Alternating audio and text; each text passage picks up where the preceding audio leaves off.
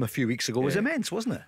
Paul, I mean, I think it was a former Ranger, and I genuinely don't know who it was, otherwise I would name him. If you know who it was, then tell me. But was he not labelled a waste of space or a waste of time after the game? He was criticised, wasn't he, heavily early on. Colak was by a former Rangers player doing some Big media Mark, wasn't it? Was it Big Mark? Early on. I don't know the phrase he used, but Mark Haitley did question him. Far from in complimentary. The Gilwas game. It might have been Big Mark, actually. You might be right. Far from complimentary. Now, for him to hit back the way he has on the park, you know, for him to shoulder up responsibility as a number 9, and we heard him interviewed on here a couple of weeks ago, Paul, and I said at the time he was brilliant. You know, you could just tell he gets what Rangers is about.